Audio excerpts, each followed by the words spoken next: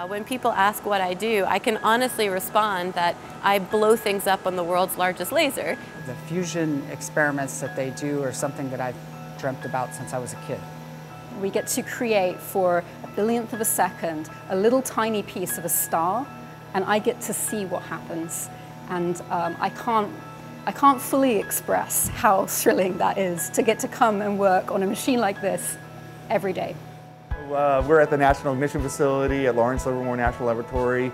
The NIF is funded by the National Nuclear Security Administration to ensure we maintain a safe, secure, and effective nuclear deterrent. September 23rd, 1992, the United States did its last underground nuclear explosive test, but we needed to maintain the confidence in our nuclear deterrent. And what we launched with was the science-based Stockpile Stewardship Program. The idea that NIF allows us to access experimentally regimes that are important for understanding operating nuclear weapons, and in order to have confidence in our deterrent, we need to be doing experiments, doing simulations, training stockpile stewards as we go into the future. And so NIF plays the role of answering some fundamental questions we didn't know the answers to when we stopped nuclear testing, and gives us confidence in that stockpile going forward.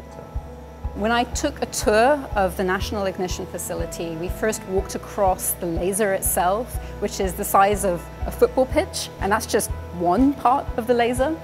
And then we came here into the target bay, and I saw all of these amazing instruments. You see these huge beam lines coming into this 10-meter diameter chamber, and I just wanted to work on that. There are so many systems that are at the bleeding edge of what is possible in this facility that we're just a magnet for talent. So we have great world-leading scientists in optics, in lasers, in diagnostics, in understanding high energy density science. The experiment that I'm most interested in is the physics of what happens at the center of the tiny target. But really just getting the laser to power and fire itself, being able to actually physically fabricate the targets, then being able to collect the output from the target. Each aspect of those is an experiment and has its own technical and scientific challenges that have to be overcome before we can even get to the plasma physics that is really my expertise.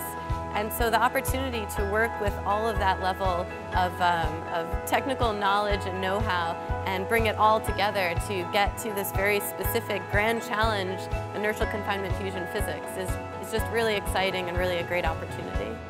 So we allocate a small fraction of our time to the best science proposals from the outside community. And it's tremendously exciting to see their excitement to get access to this unique capability, but also it helps energize our own workforce because they get to work on these really cool problems and work with the next generation of students, and some of them come and work here. Coming here as a graduate student was mind-blowing. You know, coming out to a facility like this was overwhelming enough, but then to be a part of it, really an amazing experience. So I get to work here at the National Ignition Facility.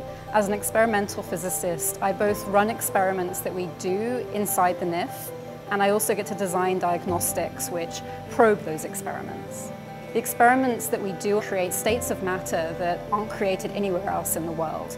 So we get X-rays, we get neutrons, we get protons, there's optical emission, and we want to see not just what it is that's coming out, but where it's coming out and where it's happening inside the experiment. And our experiments are tiny, they're just 50 microns across.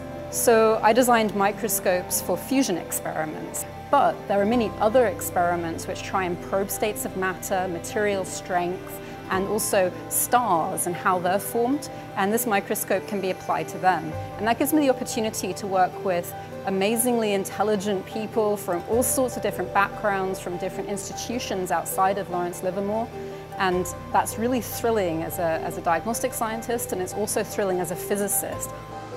So Livermore is a really exciting place to work in that there's tremendous opportunity to do both fundamental science, discovery science, as well as contributing to the national security through good science that supports our stockpile stewardship mission. You know, I have the ability to try to understand, are there any extrasolar planets that are potentially habitable? Because we have this giant facility, we have the ability to sort of probe the material states directly within these extrasolar planets to say, you know, is there a solidifying inner core which would then drive a dynamo which creates a magnetosphere, while also using that same facility to address questions important to ensuring our stockpile is safe, secure, and reliable. It's an exciting time right now because what we're doing is the culmination of generations of people's work, and we're at the moment where we're doing experiments now that can tell us questions that we've wondered about for decades. Each day we're doing experiments, accessing regimes that have never been accessed before, working with a great team of very smart scientists and engineers and technologists. And being a small part of a group of really hard-working people who try and apply themselves every day is really thrilling.